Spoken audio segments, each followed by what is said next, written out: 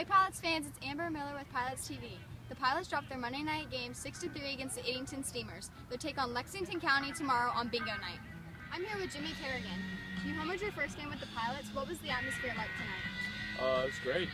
Fans are awesome, but unfortunately the home run was a little late. But the atmosphere was still good. Teammates were excited. It's exciting anytime they hit a home run, but unfortunately couldn't pull out the win. And you also made a Cinderella run with VCU in the College World Series. What was running a regional like? Oh, it was awesome. It was a great atmosphere. It was awesome to be the first VCU team to make it that far.